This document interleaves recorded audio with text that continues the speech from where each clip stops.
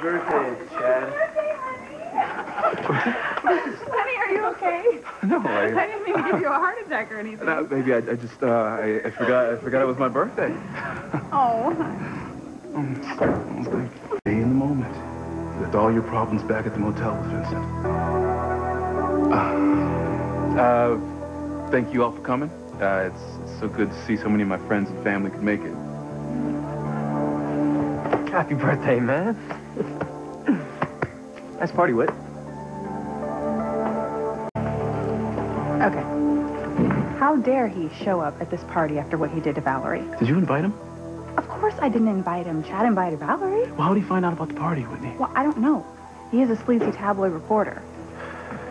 Takes some nerve to come here, though. He's got brass, that's for sure. Well, I'm not going to put up with it. I'm going to tell him he needs to leave this very second. No, Whitney, stop. Don't make a scene, okay? It's not worth it. Yeah, but I don't want Valerie to walk in here and find Vincent here. That's not right. Okay, look, I'll call Valerie. Tell her that Vincent showed up. She can decide to come if she wants. Yeah, but that's not fair. I mean, Vincent is the one who's in the wrong here, not Valerie. Don't make a scene. Okay, it's my birthday. Oh, okay, it's fine. Go ahead and call Valerie. All right.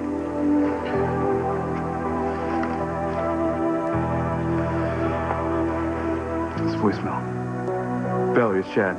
Look, Whitney and I would like you to know that Vincent crashed my surprise party. Now, you're still welcome to come, but we understand if you don't.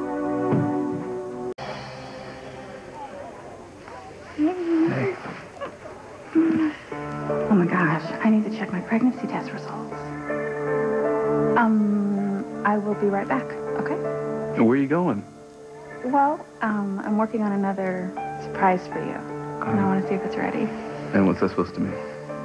You'll see.